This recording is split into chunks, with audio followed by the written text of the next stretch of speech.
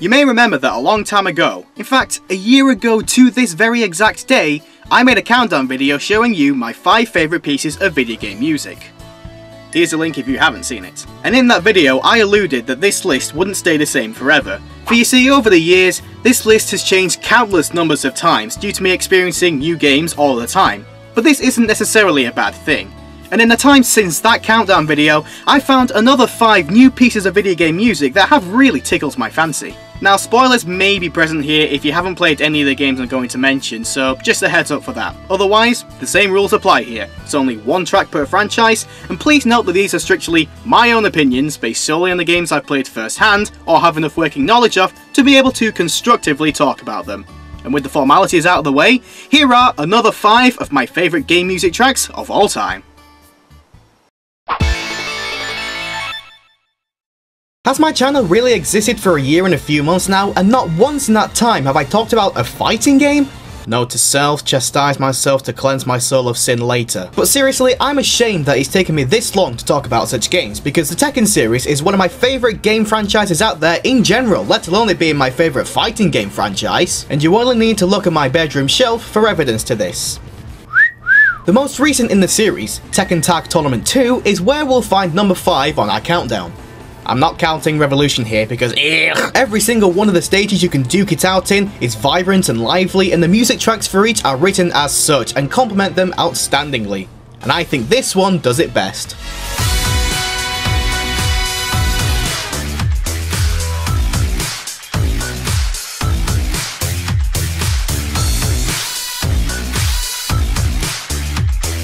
You see what's around you in this stage, the Odium of Illusions. There's a magician performing spectacular magic tricks on stage, sending women in lovely dresses flying around the auditorium with all of its exquisite decor and show, wowing the crowd in the backdrop, and then you realise how well this music works with it. Just listen to how upbeat it is. I bet every single member of the brass section had an absolute ball whilst playing this. I love this track as well because unlike most of the other completely electronic pieces in Triple T2, it has a very nice melody that sounds so befitting to the absolute wonderment of seeing such magic and majestic scenery. And while you're most likely concentrating on beating the shit out of a panda bear with rocket-propelled limbs, you can't help but start bouncing along yourself to the infectious rhythm and lively instruments. Because of this piece of music, this fantastic theatre is truly a fantastic place to fight.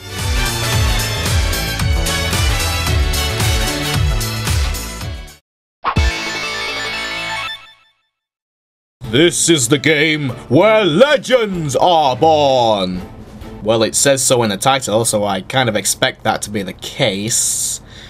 Awkward segue and Rayman Legends! I'm gonna let you into a little secret.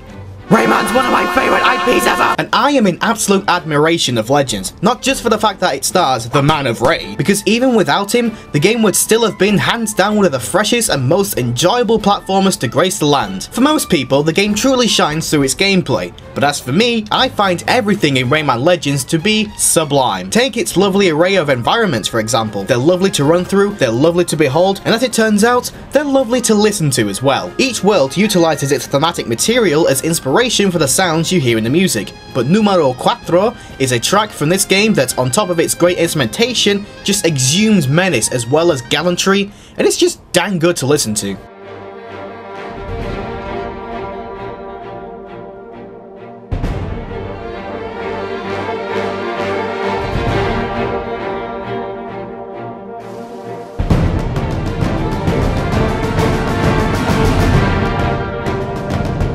What you're listening to here is the theme for the Olympus Maximus World's boss fight against an amorphous shadowy essence simply known as Hades' Hand. And during this fight you have to put up with hearing those demonic swelling strings and the texture of the music constantly ballooning and fading away, with the triplet melodies causing a little bit of uneasiness. But you beat the baddie for the first time and you think you're home and dry, but then huge drumming patterns throw you back into tension as you try to ascend the deadly path ahead of you. And then the shadows are back with a vengeance, and the music is sure to let you know that things are about to get tasty.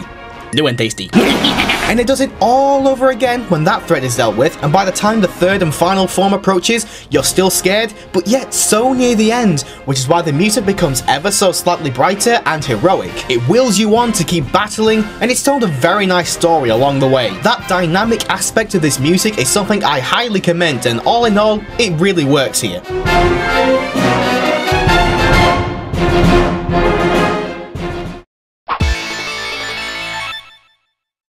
Here we have Dust, an Elysian Tale, and this was one of the most surprising games that I played in 2013. I have no shame in owning 2 copies of it if it means more sales profit for the maker of this surprisingly good game. And maker is a singular word here, because the game was all drawn up and put together by one bloke. Animator Dean Dodrell over 3 long and grueling years. And it turned out great, I must say. I'd even go as far to say that Dust is a highly underlooked piece of work thanks to its tight combat and bite the back of your hand stunning presentation. But we're here for the music, and we have some great stuff on offer here from the studio behind Dust's audio, Hyperduck Soundworks. Every piece of music written for Dust is worthy of immense praise, but number 3 goes to this.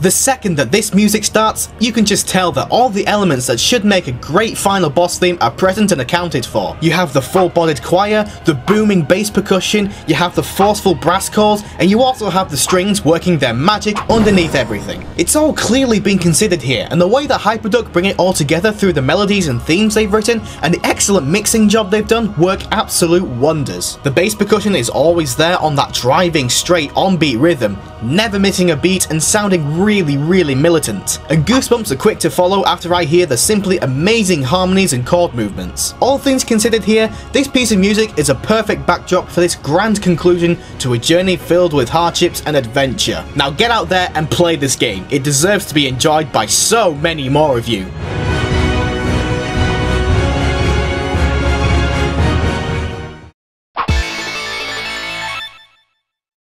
Next up is a game that holds the unique privilege of being the first ever JRPG I've played. And thank goodness it was this one, because I feel like if I had picked any one of the newer Final Fantasy titles instead of this, I probably wouldn't have coped. I'm still a very long way for completing Bravely Default at the time of making this video. I mean, I've not even reached the fabled and dreaded Chapter 5 onwards yet, but I've already had plenty of experience with its awesome flagship combat system, its impressive visual fidelity, and its superb music courtesy of Revo and the Linked Horizon project, the same group behind. Every time you encounter one of the game's major bosses, the hype and tension just skyrocket as you get treated to this stellar soundtrack, and number 2 on this countdown. You ready for it?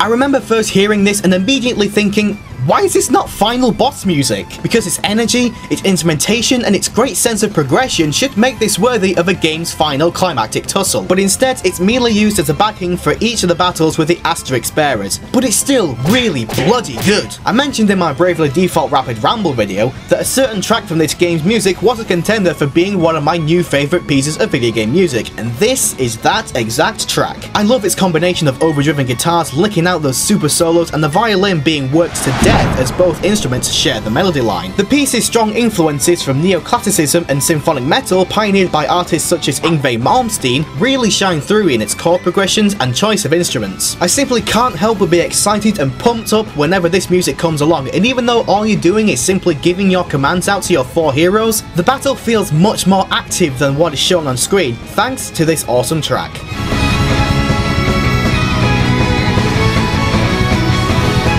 Now, trimming this list down to only 5 tracks was a struggle in itself because loads of other tracks were worthy of the top 5, and it's only fair that those tracks who narrowly missed out get their time in the spotlight. With that said, here is the one that almost made it. Now let's talk about acapella. I'm willing to bet that the only reason some of you even know what acapella is will be because of this guy pushing it to new heights by arranging video game music into acapella. And I really like it too, don't get me wrong, but there aren't many examples of video games out there that embrace this genre of music. That is, of course, except for Crash Twinsanity, where the entirety of the soundtrack is acapella music specifically performed by a group called Spiral Mouth, who also works on other Crash Bandicoot projects. And while the actual games may have spiraled into mediocrity and failed ideas, I will always commend the pioneering work done to create these games as music, and this track in particular has to be my favourite.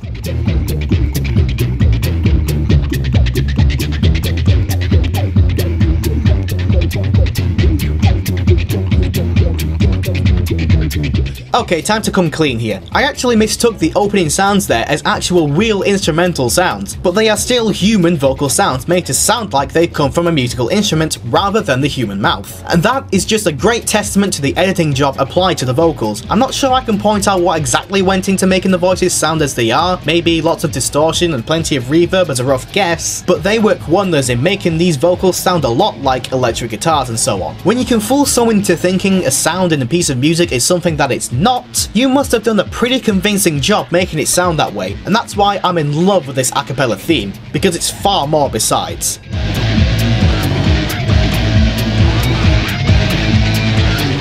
Now, prepare your body, my dear viewer, for I can at last reveal my number one pick.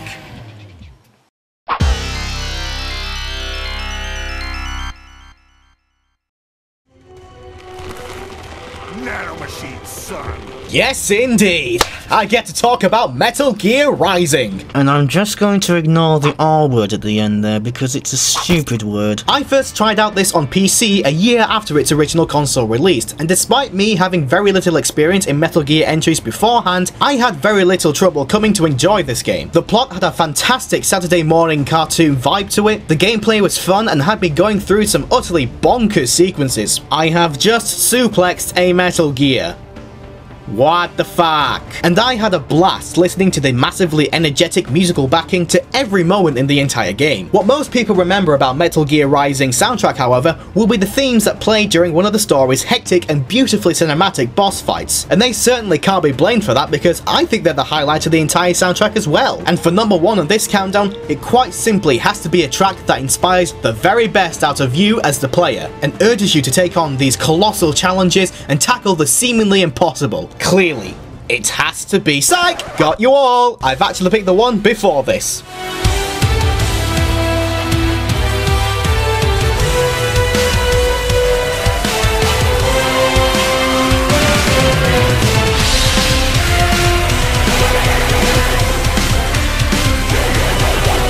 The funny thing about placing a track from this particular game and of this particular heavily electronic genre is that normally I'm not really one to voraciously enjoy such types of music. I like my music organic, I like nice melodies and properly orchestrated work. There are very few instances where I will find a piece of music featuring such synthesized and digital material enjoyable to listen to, but in a game that's set in the near future with people who can magnetically separate their body parts, I guess the soundtrack sort of cries out for such a musical style, and in this case, I absolutely fucking adore it! While others may prefer it has to be this way, I think that Collective Consciousness is a superior piece of music. Played during your showdown with the colossal MG Excelsus, you immediately get pelted with these hard-hitting percussion and strings, mixed in with all the wah-wahs and the wub-wubs and the wiggy-wiggies and the dub-dubs and what you young whippersnappers call music nowadays. The boss themes also have this thing where vocals and actual song lyrics are used, and the lyrics in this particular track pertain to the country controlling the people who live in ignorance and purchase their happiness. I'm not sure I can explain why I think they work in this situation, maybe because they kind of relate to all the words said by the big bad senator and to his batshit insane ideologies. But going back to the actual music for a second here, you hear these electronic and synthesized sounds and samples thrown about and going in every single direction possible, and this adds to the hectic nature of the fight itself. But it also doesn't forget to include those epic string harmonies that raise you up and get you psyched up and ready to deal some damage. Actually, now that I look back on all this, I've probably done a really haphazard and disjointed explanation as to why this is number 1 this time around, but suffice it to say that this absolutely needs to be listened to, and only then I think will people be truly able to say how awesome this music really is. It's hard hitting and it leaves a big impact on you, and listening to it is just such a good time. And this is why Collective Consciousness from Metal Gear Rising is top dog and number 1 on this countdown of another 5 of my favourite pieces of video game music.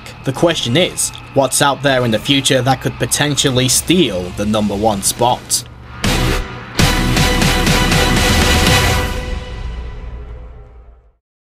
And that is what I will call a wrap. So please let me know what you thought of these tracks and tell me your personal favourites in the comment section below. There is a lot we can talk about, I'm sure. Apart from all that, that's it for today. All I can say now is stay you and stay awesome, and I will see you all later on. And a big supermassive hello to you all, thanks again for watching. Be sure to give a like and a favourite if you enjoyed the video, and if you really liked it and you want more, go see a couple of my other recent videos by clicking the links here, and also consider subscribing to The Richaado Show so you can be among the first to see new content as and when it's ready. Thanks again, and I will see you guys later on.